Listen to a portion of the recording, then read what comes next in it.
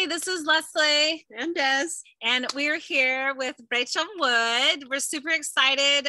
Rachel is going to be one of our artist instructors at our JOYfilled Arts and Crafts virtual summer camp coming up in July 22nd, 23rd, and 24th. We're so excited to have her here with us and share her with you all. We're looking forward to hearing about Rachel and her creative process and her workshops that she's going to be teaching at camp and just all the things she's got going on. She's just such a special human being, and I'm just really happy that she's here with us today. So Rachel, take it away. Hi, thank you so much for having me, you guys. I'm super excited about camp. It's going to be so fun. There's such an amazing list of artists that you guys have, and it's such an eclectic variety. I think that's why camp is going to be so fun, is because there's so many different options. Like if you know, the work that Leslie makes is so different than mine. And it's just cool to see that like there's literally going to be something for everybody. And two, it can introduce you to a type of art or a medium that you've never tried before. So I'm super excited about it. It's going to be really fun. But yeah, I'm here in my studio. I am also from Oregon as well. But behind me is a painting that I just started yesterday. And so I'm going to be kind of working on this painting as we're going along with the questions.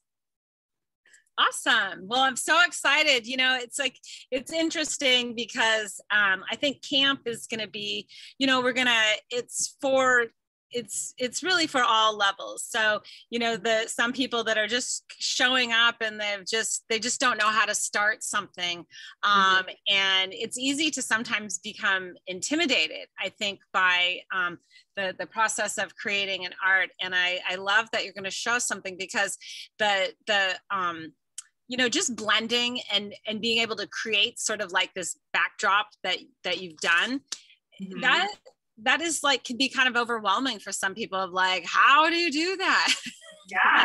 So that's one of the classes I'll be teaching in camp, which is just blending with acrylics. So I was, just before we hit the record button, I was telling Leslie and Des that one of the things that I love about painting is the blending part of it. But a lot of artists will use oils, or they think that the only, you know, paints that can blend well are oils. And I personally don't like to use oils because they're expensive, they're messy, they smell bad, and they notoriously take a really long time to dry. I don't have that kind of time or that kind of patience. And so acrylics, and because it's cheap too, it's easy to get.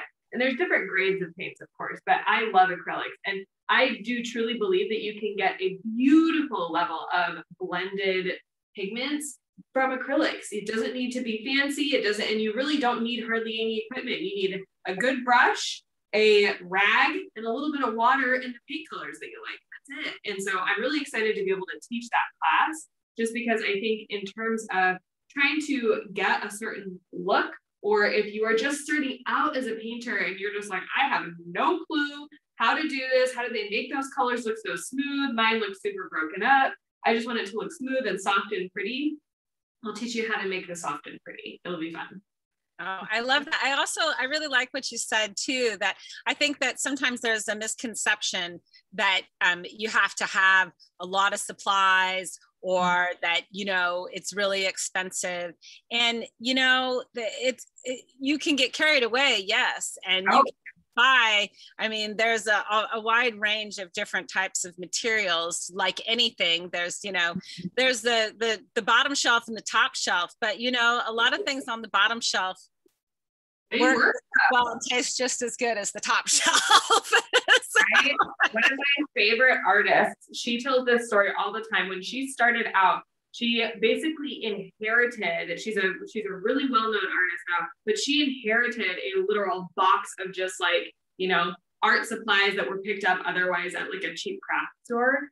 And that's how she started her painting journey. She started with just this box of stuff that literally ended up in their items or in their stuff when they moved. They didn't even, it just like randomly ended up there. It wasn't theirs. She was like, I don't know who this is, but it's like this box of art supplies. And so she started using it, and she started a business from utilizing these otherwise easily available products. So it doesn't necessarily mean that you need to go out and invest $200 on a set of brushes and a couple of paints. Certainly not. And what I'm going to be teaching as well, I will have, you don't even need to have canvas. You can just do it on paper. So awesome. I love that. I can't wait to see what you're going to do. You'll be good. I'm excited. And then the other class I'm going to be teaching is the intuitive painting class. I make this other style of painting that is really fun, and it is basically starting out with a single color palette. And color palettes for beginners are actually really easy to find. I think one of the biggest mistakes that anybody who is a beginner painter or even amateur, they will come and they'll have this set of paint in front of them and they're like, I don't know which one to use, or I don't know how to make these colors like go together. And so there is some level of intuitive movement when you're trying to make the strokes, but starting with a color palette that is pre-made ahead of time that you can just find on Pinterest makes your life 1,000 times easier, and you get to choose and decide ahead of time, oh yeah, that looks really good, or oh, that's the vibe I'm going for, or whatever. And so we can come with these pre-made color palettes and know ahead of time that these colors combined together are going to look good. And then we'll take it to the canvas or the paper, and I'll show you how to make this type of painting that is really fun. It takes zero technical skill of any kind. And if you just have a couple of different sizes of brushes, you'll be golden. It'll be really, really fun. And the intuitive part behind it is that you just get to kind of indiscriminately make marks all over the canvas and just have fun with it. Oh, I like that. I like also how it you're really combining sort of the like structure with with freedom kind of, or with like the predetermined color palette. You know, I tend to be maybe a little less structured in things, maybe just in life in general. I usually too, but I discovered that skill. I totally know what you mean, because that's what I used to do. And it was funny because early on in my artistic journey, I figured out, I was like, why do all my paintings look like they more or less are the same color palette? You know, like, I wasn't doing it intentionally. And so then once I was able to identify and like see, oh, there's these other pre-made color palettes, or there's easy free applications out there that can generate color palettes for me. One of my favorite things, and I bet you guys would actually love this too, there's a application that's online. It's completely free. It's called Color Mind.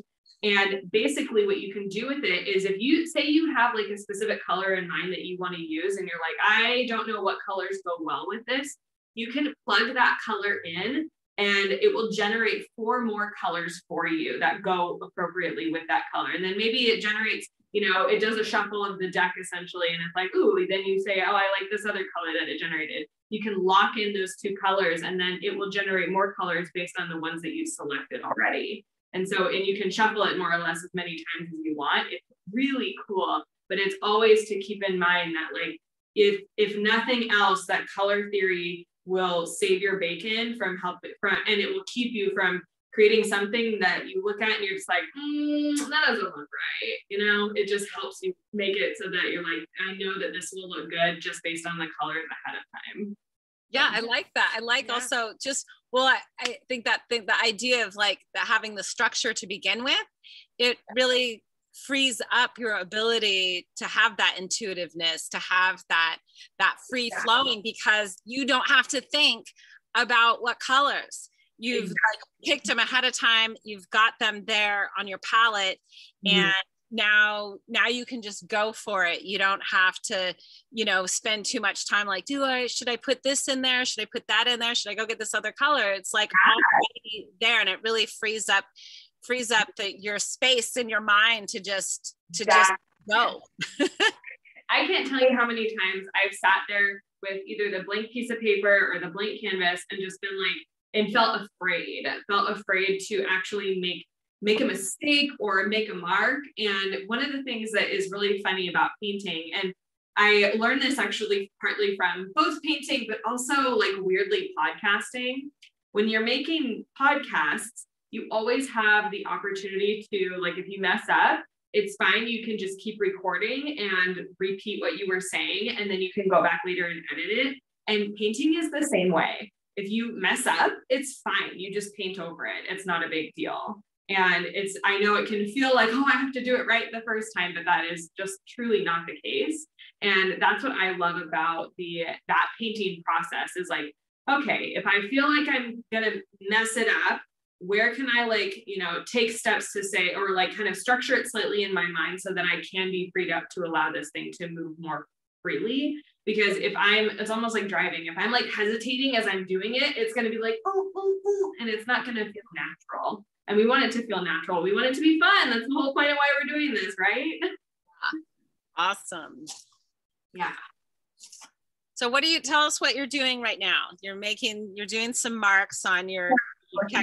So painting is going to be kind of like an abstracted landscape. That's something I've been really into lately, is doing these. You could call it a landscape. It's not necessarily a landscape. You can do call it whatever you want. But I love this idea of really just finding your color palette that works well together, but then B, also thinking about how do I want the painting to make me feel? And with all of the pieces, the kind of overarching theme for me is I want the feeling of like taking a big breath and then that exhalation, that sigh, like, it's like, I want the painting to create a sensation of peace. And that piece might look a little bit different for everybody. And so this one, I really love the colors. It's kind of pink and orange, and there's going to be some deeper greens in here and a little bit more like punchy orange down at the bottom, and lots of great contrast. And so I really like these pieces that aren't overly complicated. They're actually really simple to make. They do have a couple of layers of paint on them, but they're not something that I'm spending, weeks at a time to create. There's something I can, create within less than a week easily, just spending a few hours a day on it. But I really, really like this style of painting just because it makes me feel like, this is approachable. It feels straightforward. And I am thinking in the most simplest terms of like, when I look at a photograph of a landscape, what am I seeing in terms of just like the color block, right? I see the bright light of the sky. I'm seeing the darkness of the land and whatever is in the foreground, whether that's grass or flowers or water, then I put that right at the very bottom. And that tends to be like a mid-tone between that high contrast and the low contrast, top and middle. So that's all I do. It's not really complicated. It's pretty easy, but you just get a feel for it after a while. Yeah. Well, I love how you just you really break it down in a very approachable way. Because when you see your finished work, and hopefully you'll show some of that, it's like, it's really outstanding. You're a wonderful artist and your work is fabulous. So to hear you say to break it down like this and make it in a very approachable way for really anyone to come in and start, playing and, really I like what you said about feeling it. I've really been into this, the concept of working with how you feel. How does it make you feel? How do you want to feel? Instead of spending so much time in your head, really leading with that feeling part to let that lead you. Mm-hmm. I was curious too, because I'm pretty sure you've told me this before, but I'm drawing a blank. How did you get started? So I started painting when I was and really just started taking art classes like a lot of people when I was in high school. They had art programs in my school. I started taking drawing and ceramics. And then when I was in college, I was actually going to school to be a nurse. And then when I had kind of a gap in classes, I did an art minor. So I took drawing, principles of design, painting, calligraphy, more ceramics, and just got my feet wet in that world. I didn't go to art school or anything like that, but I have had about that much formal education around it. And so, yeah, very small. And so I started doing this in my spare time when I was still working as a nurse. And it was really this big stress reliever for me. I felt like I had all this pent up energy and emotion, and I didn't know how to express it. There wasn't words to say what I was feeling. And so I just felt like I needed to, do it somehow. And I tried all the other like normal things, like, journal it out, exercise, whatever. And none of that stuff really fit. It didn't really do anything for me in terms of feeling like I needed to have that creative outlet and express the way that I was feeling. And I truly just didn't have words for it. And so coming to the canvas and coming to my painting was really the way that I was able to express that stuff. And now, many years later, I've really embraced it as like, this is who I am. This is what I do. And this is what really sets my heart on fire every single day, to come in here and create work, or to be able to share it with other people. So yeah, that's how I came to it. Beautiful. I love it. You guys want me to show you a couple of finished pieces? Sure. Okay. So I haven't shown this fully finished piece to anybody yet. So you guys are we're the first ones.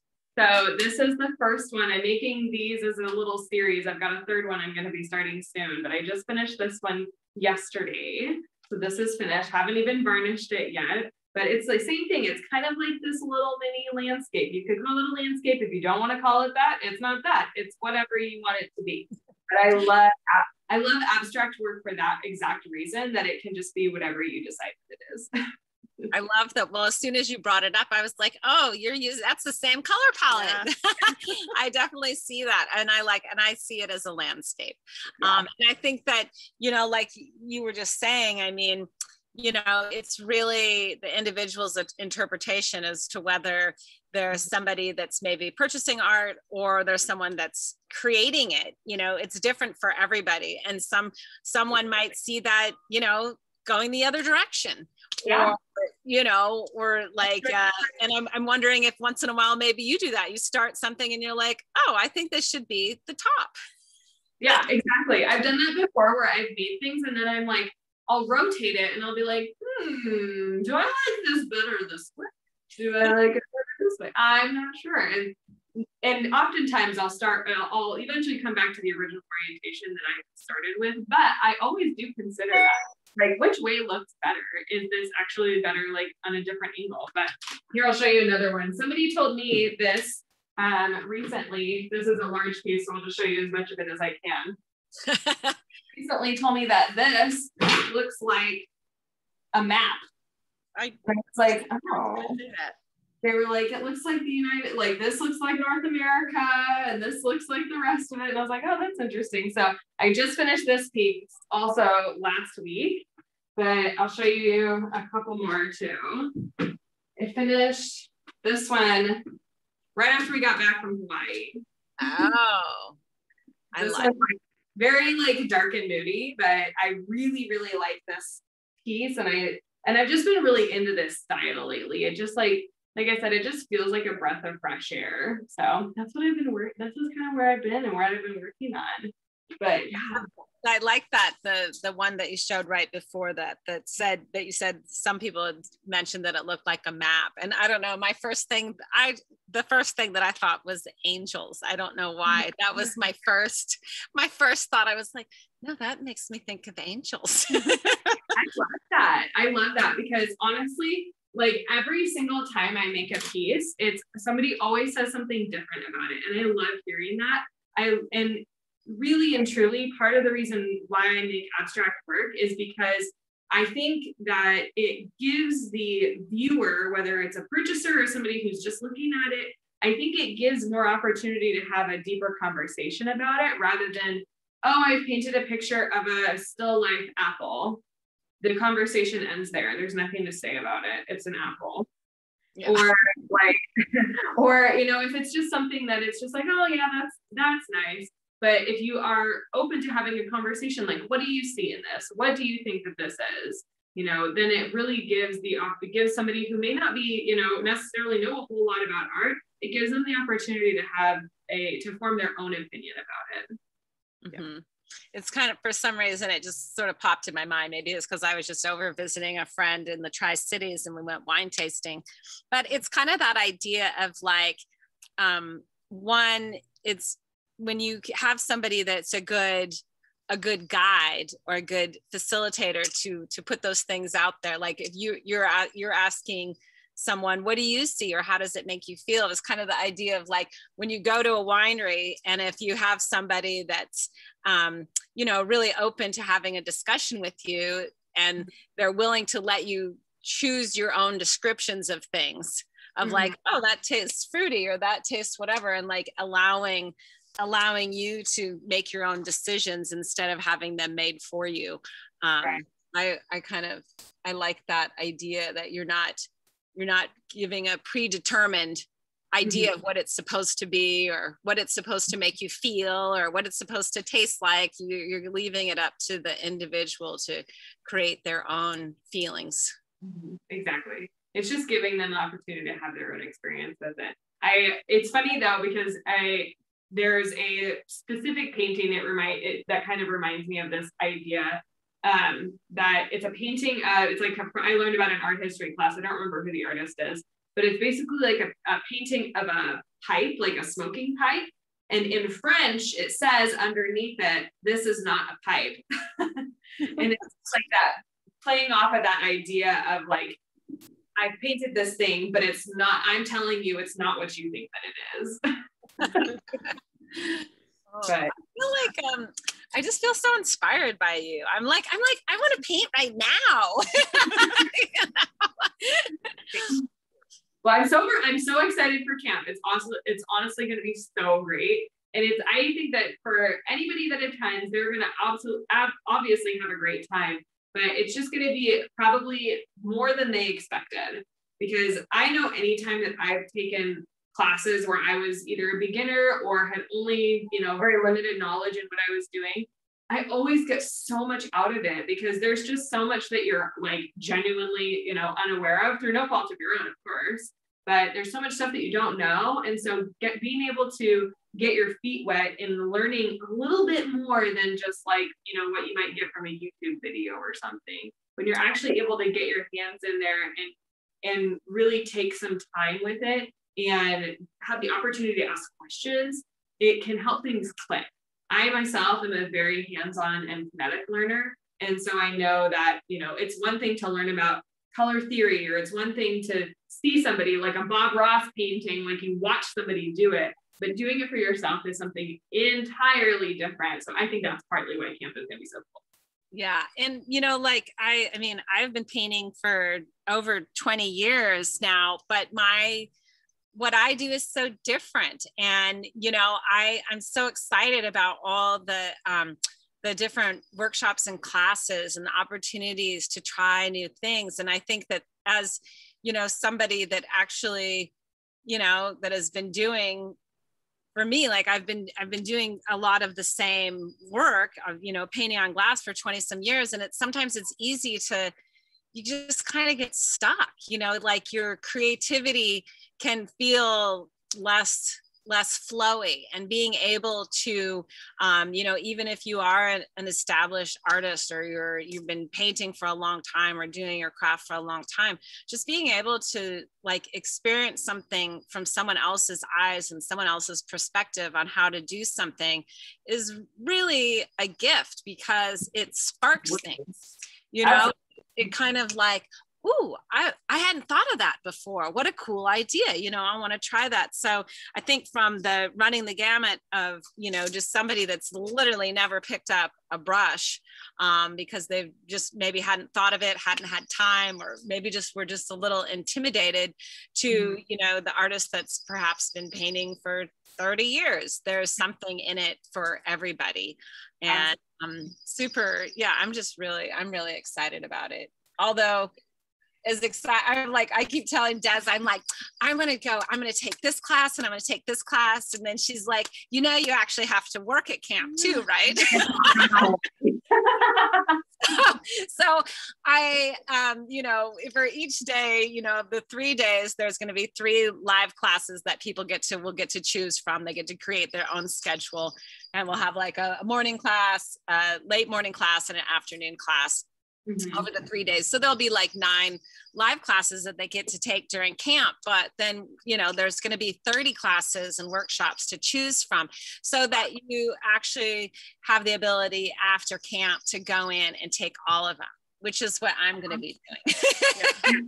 Because I'm probably going to have to be like, I don't know, working on something in between when I'm teaching my own classes. But I really like that. And like, what you're saying, being able to have that kind of hands-on experience and answer questions and things like that. And even if somebody doesn't, isn't taking a a particular workshop live during camp, a lot of times people will ask the same questions about being able to watch it later, or being able to stop and, you know, put a little stop, you know, put a pause on the record and then go back. And even just being like what you're doing, to go through and take your workshop and then go back and be able to watch you going through it again, that you want to add to it. I just think it's such a great opportunity for people to really be able to experience different mediums and different ways to create. So yeah, well, and to be honest, I think this is it. I think that this is such a cool opportunity, really, because what you guys are doing is actually super unique. Like, it's one thing to, you know, to watch other people do this, like I said, on YouTube, or, you know, you go to an event and somebody's painting live or whatever. Like, I've seen that kind of stuff. But I think that it just makes the idea of taking an art class so much more approachable. It's, you know, especially in this last year when everybody's been so like hunkered down, this is a step that makes it feel like we can still be social, but it feels really approachable, because I know that, again, this is an area that a lot of people may have vulnerability around. And so being able to kind of dip your toes into it can be a little smaller stepping stone that feels more comfortable. Because prior to this last year, I would have never seen anything like this before. And it would have been, if you wanted to take an actual art class from somebody, you would have had to like go to a community college or a community center and be really like more proactive about it. But I feel like this is nice because this is such a easy, approachable thing to do. And in all honesty, there's no reason, for me, I'm like, there's no reason not to do it. If you're interested in art, we think that too. Yeah. If you're interested in art and you're interested in just in, you know, whether it's for you or your kids or both, like, there's literally no reason not to do it. And it's like way cheaper than taking a community class. And you honestly would probably get the exact same amount of information and instruction than you would if you were to take like an entire semester class. I would be willing to bet. Yeah, definitely. I agree. I totally agree with you. So yeah, I think we're really excited about it. Okay, tell us what you're working on now. Tell us what you're doing. So now, because this is going to be my sky, I'll probably come back in, and because I only did a single layer on this, I'll probably come back in and add some more embellishment, so to speak. Because this is really, really soft, but this is just the backdrop layer. We want this to have a little bit more, not necessarily like texture, but more visual interest. If there's a lot of stuff going on down here that has more definitive lines, and this is all just super like blurred essentially at the top, your eye is not going to linger here. It's going to just drop here every single time. And and I'm sure you guys know this, one of the principles of design is that you want to make sure that your eyes are continuously moving around the painting. You don't want your eyes to get stuck on the same spot all the time. So if I were to stop and finish this right here, my eyes would get stuck down here every single time. But the idea being that with lines help to create movement. We want to utilize the lines and the lines that we can create with our brush to actually help our eyes move around the painting. And I'll talk more about that in both classes that I'm going to teach, actually, because it's important for both. In teaching how to utilize that concept of like, and just using your own eyes, taking a minute away from it and then coming back to it, looking at it and just noticing, where does my eye go first and where does it travel? And if you're like, my eye is getting drawn to the same spot over and over and over again, or if the painting feels off balance like it does right now, there's something wrong and it doesn't look quite right, or it doesn't look even, or it doesn't feel as cohesive as it could. So that's what I always start with, is like, I'll put a backdrop layer on, we move to the kind of middle ground and foreground area, and then we do the kind of big last step of like looking at the thing as a whole, what feels wrong, what feels like it's missing or not quite right, and then we make adjustments from there. And theoretically, that should be kind of it. That should be the end of it. That's such great information. I mean, yeah. I know it just kind of flows off your tongue because it's like, you know, it so well, but you know, those are like, that right there is just a lengthy checklist of really good information for people, just in that, you know, like the 60 seconds of explanation. You touched on so many really important things. And that is just like, I mean, that's a great gift to people that are, whether they're just learning or they're, you know, been painting for a while. I'm curious, you were talking about doing your podcast. Do you want to tell us about your podcast or where we can find you? Where people, I know where to find you, but where can other people find you? So yeah, you can find me over on rachelwoodart.com. It's just www.rachelwoodart.com. I am also here on Facebook. I have a Facebook page, Rachel Wood Fine Artist. And then you can find me on Instagram. My handle is @realist, REALEST_Rach. And then my podcast is called the Becoming You podcast. And you can find it wherever, on whatever podcast app that you listen to. But if you type in Becoming You, Rachel Wood, you'll find it. But yeah, that's me. And I love to share. I share as much as I can on all of those platforms. And I also have an Etsy shop. And so if you go to either my Facebook or my Instagram, you'll find the link for all that stuff as well. But yeah, I just love sharing, and I really am excited for camp to be able to show kind of more the ins and outs of what actually goes into this stuff, because I think, again, it's kind of one of those things with art, you don't know what you don't know. And there is actually a lot that goes into it, and there's a lot involved. And so just being able to show somebody, kind of take those glasses off so that they can see more clearly. Because I know that for me, when I was first starting out and I was just beginning to take art classes for the first time, it felt frustrating, to say the least, when you have this awesome vision in your head and you can't make it come out on the page. It's really annoying. And you're like, why can't I do this? Why can't I make this work, so to speak? And the number of people that are just naturally amazingly talented and they draw exactly what they see, those people are the rarest of unicorns. They do exist. My cousin is one of them, but they are the rarest of unicorns. And most people do need in some level of instruction, and mostly conceptual understanding of what it is that we're doing, and then the opportunity to apply it. So that's what we're going to do at camp, whether you're doing glass painting with Les or you're going to be doing acrylic painting with me, it doesn't matter, but it's going to be so good. I'm really excited, guys. Awesome. Well, so are we. We're really happy, and just really happy to have you part of our community with our artist market, and now with camp. And I think because you started with our first artist market last November, and then we had our one in the spring, and we'll be having another one coming up again for the holidays and camp, and just all the things. We're so excited to keep to keep growing with you and all what we've got happening in the future. And we're just happy to have you part of our little family. Yeah, I'm so excited. I'm so glad. And I'm so glad that you guys found me. It's the best. You guys are so awesome and encouraging. And thank you for inviting me to do this. Yeah. So do you have anything else you want to ask, Rach? No, I think that was it. I'm super excited. This whole, camp experience of, I've done so many of the, paint nights where you're painting a specific thing. And I'm so excited to learn how to, kind of free my mind and paint something without, having to create your own. Yeah, creating my own, and instead of, which is going to be hard for me, but I'm excited about it. Are so cool. However, if you're a judgmental Jenny like myself, and not judgmental of other people, but judgmental of yourself, when you see somebody's really cool painting and then you make your own and you're like, mine doesn't look like that. Yeah, well, it can be discouraging. And so that's why I think and the classes that I'm going to be teaching, my intention is not for their painting or the students' paintings to look like mine, because I want them to have their own painting, as opposed to it's supposed to look like Rachel's. Not supposed to look like mine, it's supposed to look like yours, whatever that is. And so there's no judgment around it.